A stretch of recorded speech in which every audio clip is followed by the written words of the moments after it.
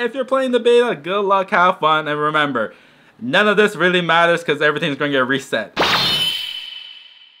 Hey, I'm SupaSenpai, and today we're going to be talking about Pokémon UNITE, and I'm actually one of the beta testers, so I'm excited to talk about what the game has in store for you guys. Now, there is no new footage in this video, so people from the Pokemon Company, people from Tencent, there's an FYI, we're not using new footage from the game, we're just going to show a 10-minute guide of how to become pro in Pokémon UNITE. Hopefully you guys are happy with that and don't ban me for making this video, so let's get this started. Now, if you don't know what Pokémon UNITE is, it's basically Pokemon and Mobile Legends had a baby in China, and it's only available in Canada, which is like the first time ever Canadians get something first before Americans. And if you're worried about the people who are doing the beta tests or getting ahead of you, don't worry, everything is white completely, so when it's released nationally on Switch and on mobile devices, everyone's in the same spot. Hopefully this video will give you the same head start those people had, except you didn't have to play the game and lose all your progress in the process. And if you are playing the game, well, this will help you out too if you suck. I actually have never played a mobile game before, even League of Legends, which when I first started playing this game, I'm like, Jesus, this game sucks. But that's probably because I kept losing a lot. Once my friend Riza taught me how to play the game, it was actually a lot of fun for like 2 hours. Then it's just the same game over and over again.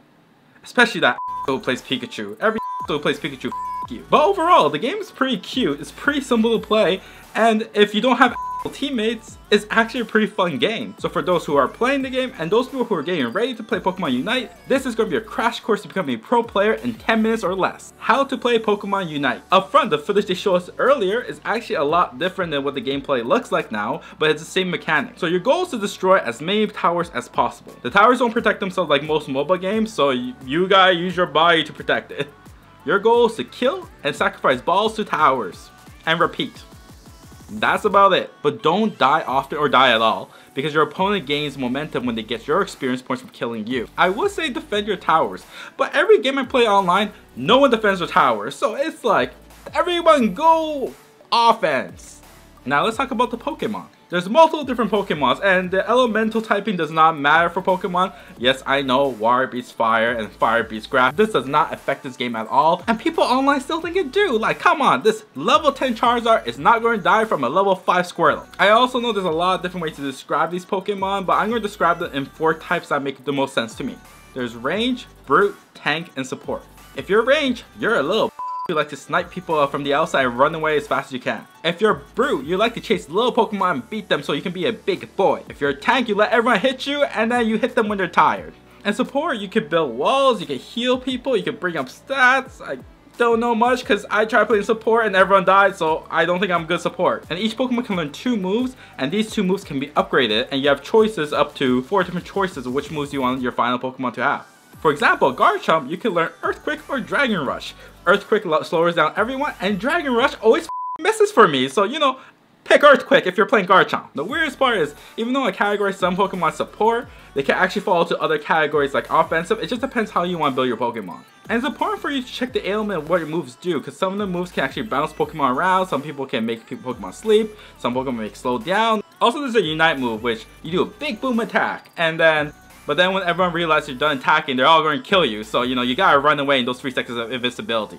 Currently in beta test here, the meta Pokemon. Brute is Garchomp and Lucario. Range is Cinderace and Pikachu. If you're a little you play Pikachu. Tank is Snorlax and Crustle. Which, by the way, if you play Crustle, you are my best friend every time I see you, and I will send you a friend invite. He just builds walls, so that's why it's hilarious, because you can trap people in the walls and start beating up them. So, you know, Crustle, you're always the best Pokemon trainer. And support, which is Mr. Mime and Eldegoss technically, but I've seen Ninetales used as support more often, so it's kind of confusing because Ninetales is kind of offensive and support at the same time. So you know, you pick how you want to build your Pokemon. You could be a support anytime you want. Quick note, there are 3 types of currencies in this game. There are coins, there are tickets, and there are gems. I would recommend not using the coins to unlock the Pokemon. In the current beta, gems are easier to get than coins, because coins you should use them for items.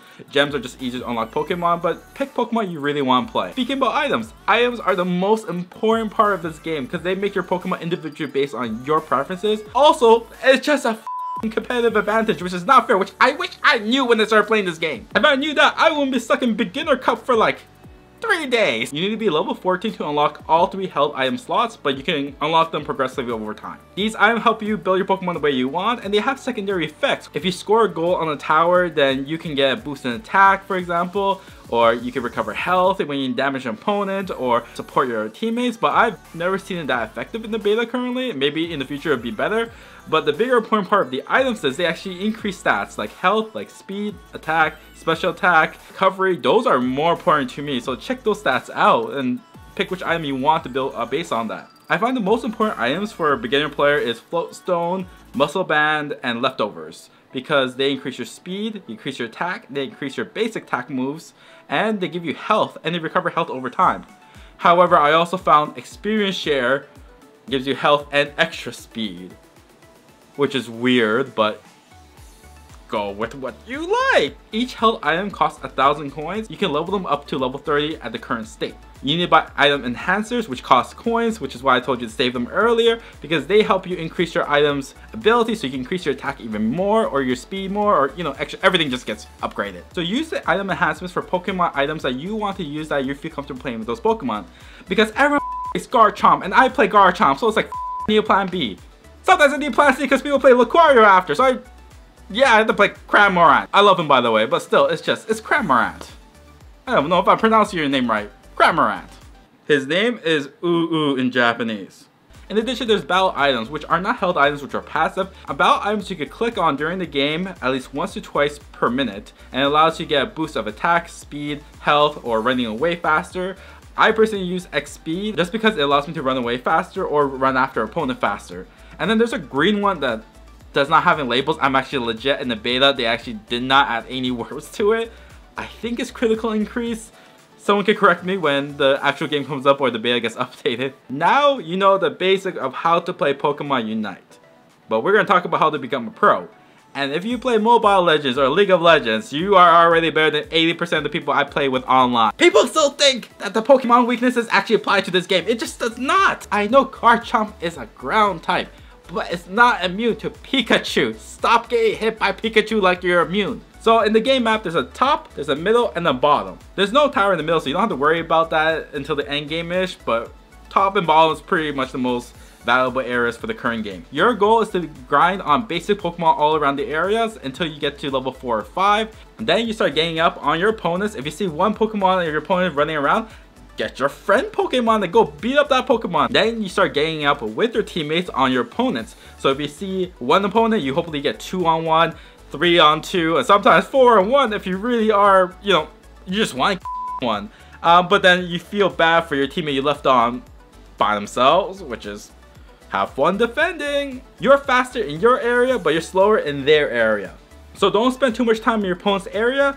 Just kill Pokemon around there so they can't really level up, or kill them straight up, gang up and kill them, and then run back to your area to start healing yourself. Because your towers, you can start healing yourself. You can teleport to your home tower to recover your health faster. Level difference. In my opinion, if your opponent's Pokemon is 1 level lower than yours, or even if it's 2, it's even better, you can kill your opponent's Pokemon right on the spot. But if you're the same level, try to make sure you're ganging up with your other Pokemon, or stay around your base so you can keep constantly healing, because they can't heal in your area. If they come too close to your area, they slow down because of the border friction. So the towers are locked on 2 layers of defense. Layer 1, Layer 2, and the home tower. The home tower is only unlocked if you destroy one of the towers from level 1 and one of the towers level 2. Most people like to just destroy the 2 towers up front, so your opponent has less areas to heal and it's harder for them to defend themselves, and it's easier for you to run through. So it's nice for you in early game to destroy their first 2 towers or first 4 towers if you're lucky. But there is actually some strategy to keeping some towers alive, and I'll explain later in the video why. But being the wild Pokemon is very key because you get additional points, you boost up your own teammates, and most importantly, if you kill Zapdos, Zapdos makes every single tower available for destruction. And that's very key because the last 2 minutes of the current beta game is game over for anyone who's not paying attention, because your score is doubled.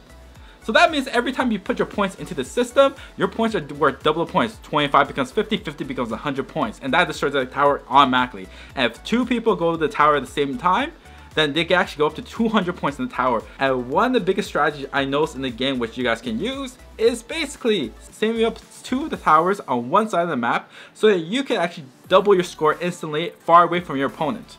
Because if you destroy all the towers, logically speaking, you only have one place to go and your opponents can defend that pretty easily. But if you have lingering towers here and there, it's hard for them to protect all of them at once. You destroy the tower, you get plus 200 points to that total. And that's insane because your opponent can't stop because of how far it is from the home base. So that's a really cool strategy you guys can do in the game. And that's why it's important for you to really consider which towers to destroy, when to destroy them, when to throw in those points. But also high risk, because if you die into 2 minutes, you have 30 seconds to respawn back. Which means by the time you respawn back, the game's probably over. So don't die! But you gotta go for the points. So it's a really tough decision, which makes the game so exciting in the last 2 minutes. The first 2 minutes is kind of boring because you gotta grind on a little weak Pokemon. So the moral of the story of Pokemon Unite is if you die less, you win more.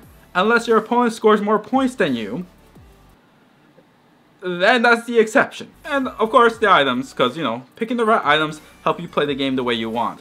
And collaborating with people makes the game more fun, because the whole game, it's not about individual stats, because I've killed 15 people in one game and we still lost because the team doesn't work together to try to get more points. Because at the end of the game, the goal of the game is to get more points. And you need to get more points by making sure you don't die. And if you don't want to die, you need to level up stronger, faster, so you can kill other people so they don't have the advantage to level up as fast as you, so you can score more points. And that's how you become a pro player in Pokemon Unite. Let's recap. 1. Know your playstyle of Pokemon if you're Brute, Range, Tank, or Support.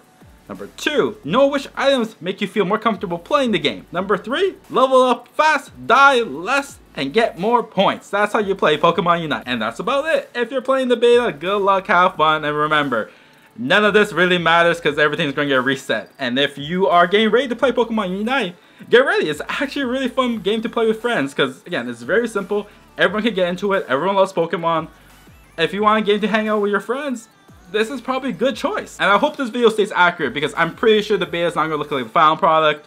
So if I'm completely wrong, I'm sorry. If you like this video, remember to watch us on YouTube at SupaSenpai because we love talking about Nintendo stuff, gaming stuff, random stuff. I'm actually quite excited for Pokemon Snap, so stay tuned for that one, and Monster Hunter and Mario Golf. Even though I never talk about golf, I actually like golf game. I'll see you guys next time. Also, Pikachu is a little Pokemon Unite. First of all, he hits you far away so you don't even notice it and it does a lot of damage. Then he has the audacity to slow you down so you can't chase up to him. So when you think he's gone, he comes back and slaps you one more time. If you play Pikachu as a main, you are a simp.